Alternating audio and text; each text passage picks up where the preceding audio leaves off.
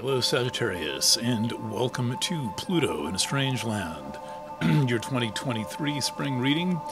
My name is Eric Francis, your astrologer for the next 45 minutes, or however many signs you're going to watch through this process, this journey around the zodiac. This reading being primarily dedicated to Pluto ingressing Aquarius and reading that particular thing for all the signs, but there's quite a bit else going on, and especially quite a bit else going on for Sagittarius. I want to begin talking about the experience of Mars retrograde in the 7th house that you have been through, which has goes all the way back to August of 2022, around August 20th, when Mars entered Gemini, and then went, almost out to the end of Gemini, stationed retrograde in October, went most of the way back to the beginning of Gemini, and then stationed direct in January. Now it's working its way back through your opposite sign, meaning your relationship sign. And today is one of the peak moments of that whole journey, because as I speak to you, I have this a kind of odd feeling that I've had all day, and it is a bit of the Mars-Neptune square coming across telepathically. It almost feels like a severe energy drain, or like I don't have confidence in my own ability to assert myself.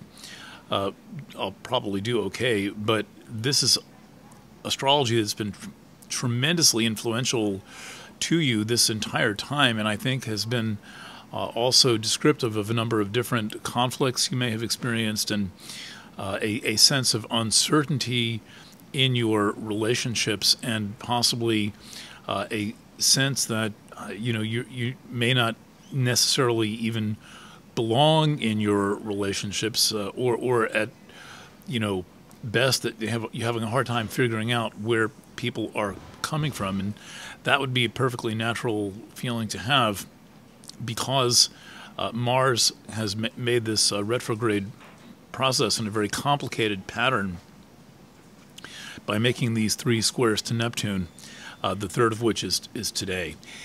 Now, the thing about this is that the 7th house, let's just get a visual in the chart here.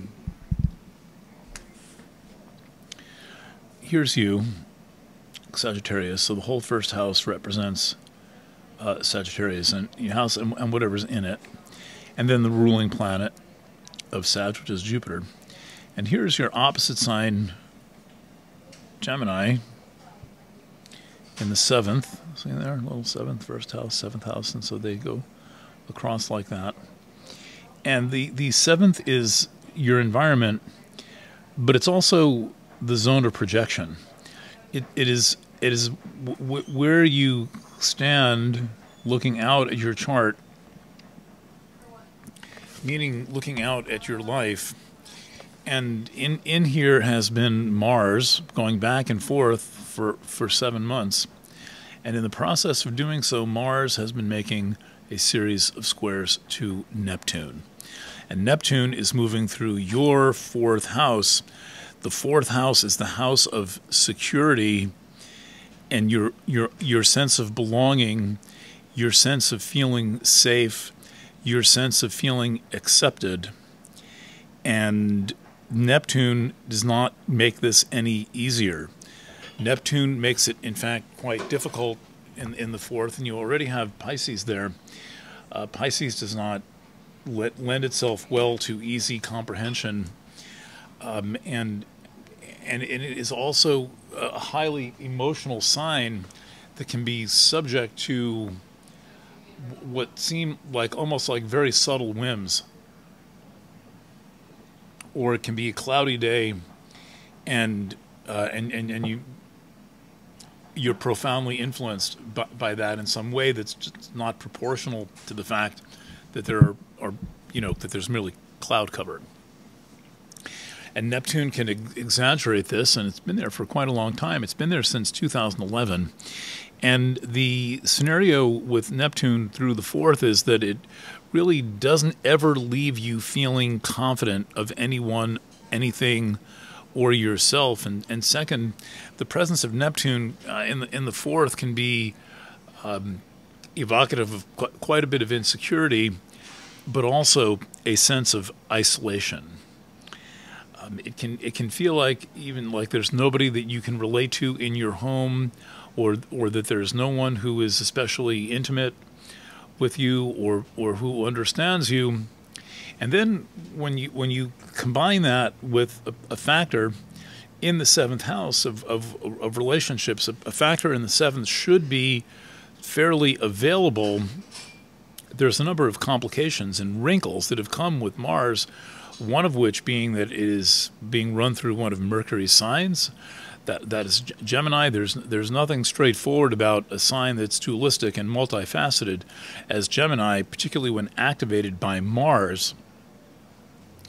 The retrograde confuses matters because it makes it seem like you can't ever tell or trust where someone is coming from. And then finally, the squares to Neptune can provoke quite a bit of insecurity. But the thing is that here's where the projection factor of the 7th house becomes very important, because the circumstances that seem to be provoking insecurity are provoking your insecurity, your questions about belonging, and your questions about whether you are in a safe space,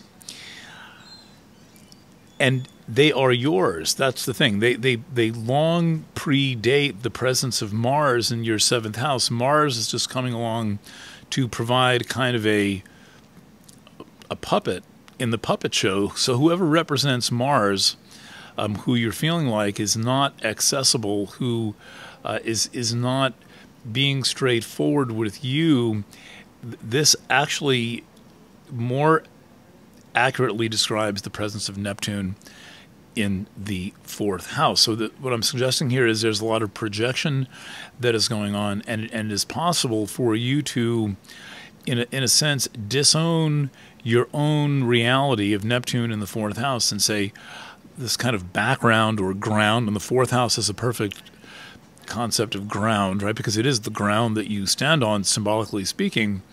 And then with Mars moving through there, there is this illusion of a figure. There is this puppet, basically, that appears on the stage of your life that can seem to be the cause of everything going on, when really it's more like a result of what's going on with you, and encouraging you to be much more sensitive to your own inner state, and to understand that your inner state is your responsibility, regardless of whether there is someone else kind of contributing to what really is your internal situation. Now, one of the best things about your chart right now is that in your most creative and dynamic house, the 5th, let's add some extra planets here because things have changed since I did these charts in December. Nope, wrong side. This is sort of like the instant dyslexia reverse camera. It's like, okay, it's not even a true mirror. Everything's completely, the glyphs are all backwards. So this is Aries. Here, this house, right? This middle one here. And look at all that stuff in there. And as someone born under a fire sign, Sag, the very next fire sign that follows yours is going to be one of the things you have the closest affinity with. It's going to feel sympathetic. It's going to resonate with you. And that is what makes that fire-to-fire connection into a mode of expression called a trine. So when we come up with the concept of a trine, yes, it's 120 degrees more or less, but the other thing that's 120 degrees more or less is the fire-to-fire connection of Sagittarius to Aries. And so this casts a whole new light on the ridiculous house system debates and whether whole sign houses really work and all of that stuff. To remember that inside the idea of using whole signs as houses is also the idea of the aspect, and the aspect of going from Sag to Aries is a trine, and a trine is a use it or lose it type of expressive gift. You have an ease of creative expression, and also having Aries there makes it very much about the place where you do your self-actualization. So I don't know what you consider your status as an artist or a creative person, and a lot of people feel a lot less creative than they are. Of course, they may not be motivated to go through all the steps, right? It's a lot easier to click on Spotify than it is to learn how to play the guitar. It's easier to click on Spotify than it is to learn how to play one note on the guitar. However, you live in a perpetual state of these opportunities being open, fire to fire, and then having Aries there's an inherent drive to self-actualization that overlays in your chart with the most creative, expressive, and dynamic house, the 5th. So you are a natural, regardless of what you think your level of talent is. You will find that any form of personally expressive work where there is some risk involved, right? It's not, the 5th house does not include hanging wallpaper, for example.